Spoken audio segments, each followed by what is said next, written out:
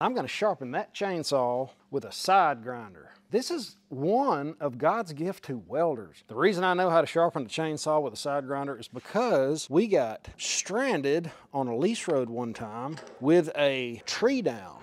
The chainsaw that we had would not cut the bark. It was so dull. So like, Chris, we need to sharpen this chainsaw. I was like, well, I don't have a chainsaw file. I found that this 1/8 grinding disc fits inside this tooth, just like that.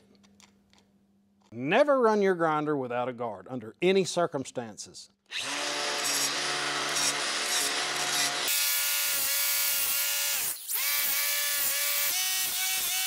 That's it. Let's go check it out.